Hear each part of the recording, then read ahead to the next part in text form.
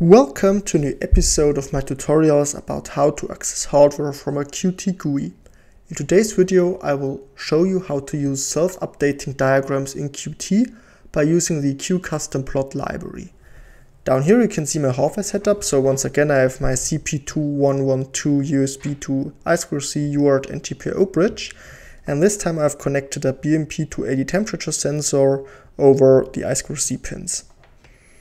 And today I will write a little Qt GUI which will contain a self-updating diagram in which we can monitor the temperature measured by this BMP280 temperature sensor. Okay, but first we have to download the QCustomPlot library. Therefore I went to QCustomPlot.com. This is the webpage of QCustomPlot, and what's quite nice here, we have a tutorial section, and in here you can find a lot of information how to use the QCustomPlot library. So I will click on download and I will download the latest version, and I will just save it in my downloads folder here. Okay, done. Okay, so now let me create a new Qt project. So I want to have it in my programmings folder, and I will call it temperature monitor. Okay, here I will just go with the defaults, and I have my new project. So now let's add some files. So what we have to do is we have to extract QCustomPlot. So let me do this. I will go into my temps folder. I will de-archive QCustomPlot, and now I have this folder in here, QCustomPlot, and in here I have the QCustomPlot.cpp and QCustomPlot.h files. So let me just grab them and copy them into my temperature or my projects folder.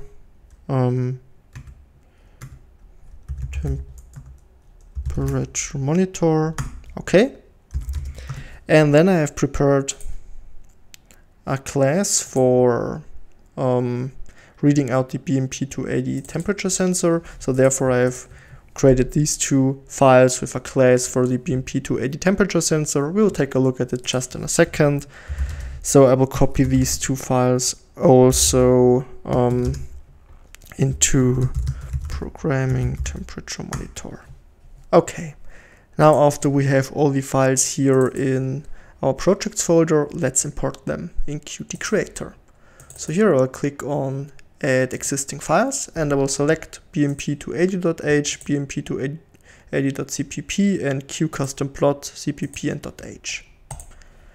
Okay, and now the files will appear here in my project. Another thing I have to do is here I have to include print support, because this is needed by QCustom or by the QCustomPlot lib. Okay, now let's take a look at the class for reading out the BMP280 sensor. So here is a class, I've called it BMP280. And what you can see here is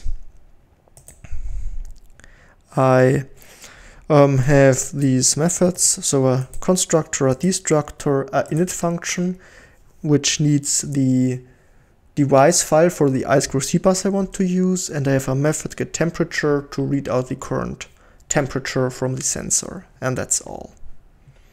If you want to see how to access the I2C bus from a C program, I already have made a video about this, and I will put the link into the description. Okay, so with this knowledge, let's create our GUI. So here in the GUI editor, all I need is a widget. I have to add a widget here, and this will contain our diagram.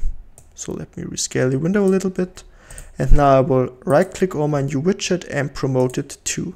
I want to promote it to QCustomPlot. So it should be an object from the type QCustomPlot.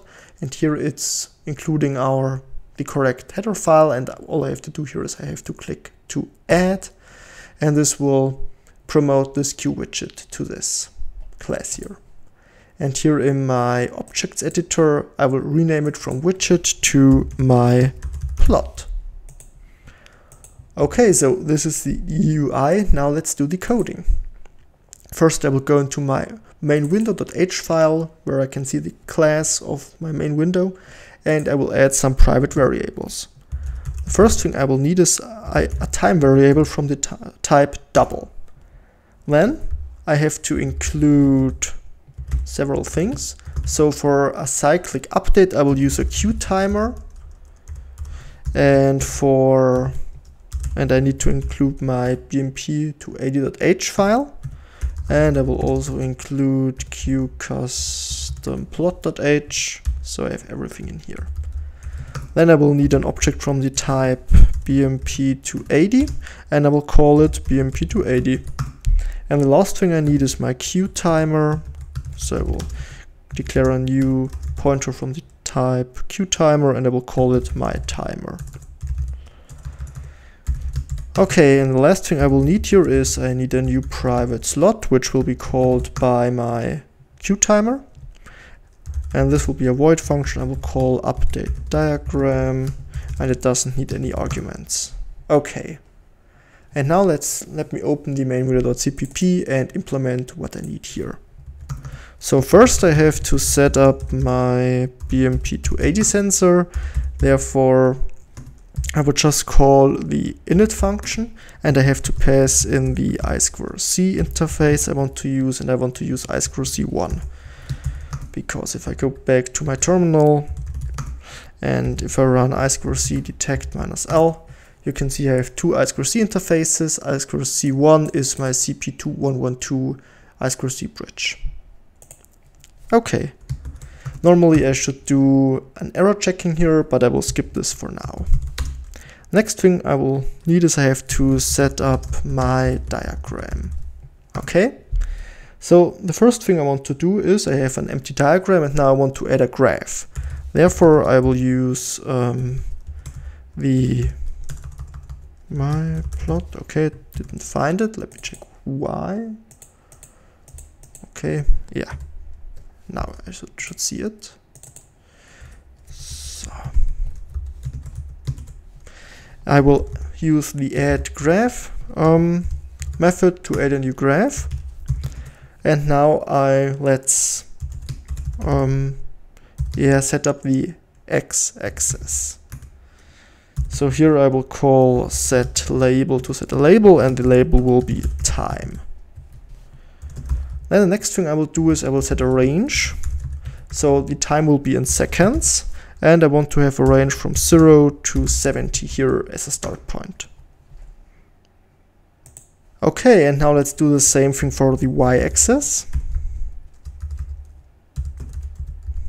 So the label here will be temperature, and the range should be from 20 to, let's take 60 degrees. Okay, so now we have set up my diagram. Then I have to init the time variable. So I will set time to 0.0, which is our start point. And last but not least, I have to init my QTimer. I've already done a video about how to use QTimer, so if you want to learn more about it, I will put the link into the description. Basically, first thing I have to do is I have to create a new object from the type QTimer. Then I have to connect the timer to or an event of the timer, in this case the timeout event, to a callback function, and this will be main window update diagram.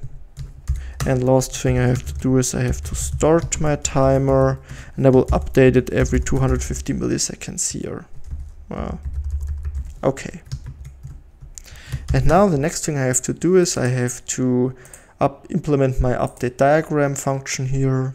So let me add it to main window.cpp. First thing I will do here is I will increment the time variable by 250 milliseconds. Then I will read out the temperature by using the BMP280 get temperature method here. I have to admit I've made a little mistake while implementing this function, so I have an offset of about 4 degrees here in the temperature, but I can see a value is changing, so it's okay for my use case here. Maybe I will do more troubleshooting why this get temperature method isn't working 100% correctly. Okay, now I have a new data point which I will add to my plot. I want to add it to graph 0, which is my only graph here, and I will use the add data method. So here I will pass in my time and the value I want to add, which is my temperature. Then I will check if the time is bigger than 60, because in this case I will change the range of my diagram. So let me copy the set range of the x-axis, and I will set the range to time minus 60, and this will be time plus 10. So we have a moving diagram. And the last thing, to apply the changes, I have to call the replot method. This will apply the change. Without the replot, the changes won't be visible in our GUI. Okay, and that should be it. Let me try to compile it and let's see how much mistakes I've made. Save all. Okay. I have a warning. I have 4 warnings.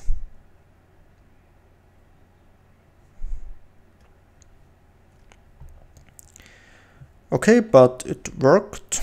So let's try to run it. So I've switched on my camera again, and let's hit the run button.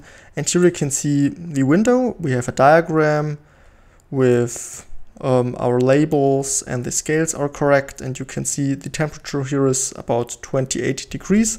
So as I already told you, I have an offset of 4 here, so my real room temperature is 24 degrees here. But if I take the sensor now and put my finger on it, we can see the temperature is rising. And if I release it, the temperature will fall down again. Okay, yeah. So let's wait a little bit to see what's happened if the time expires the 60-second mark here, because then we should see the whole diagram is moving to the left.